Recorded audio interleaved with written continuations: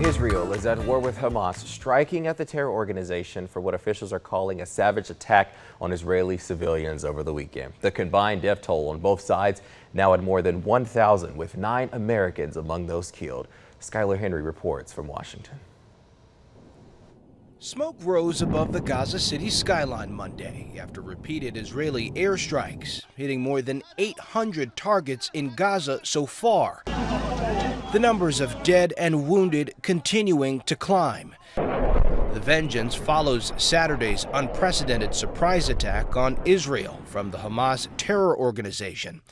Hamas broke through the barrier Israel uses to contain Palestinians inside Gaza and unleashed fury by land, sea, and air before gunmen went on a rampage, slaughtering hundreds of civilians and kidnapping more than 100 people. It seems like Israel had no clue. Former Israeli intelligence officer Gonen Ben-Itzhak tells CBS News Israel was caught off guard, and he expects Hamas will use hostages as leverage to negotiate. Hostages like Noah Argamani, hauled away screaming on the back of a motorbike.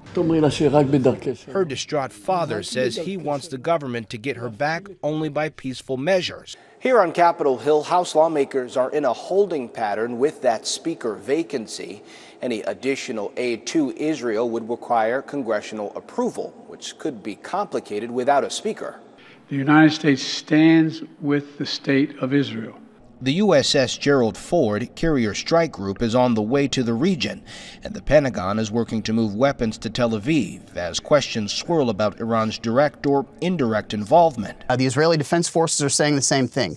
Broad complicity for Iran, no sign of any immediate direction, although this is obviously something that we're going to continue to watch very closely.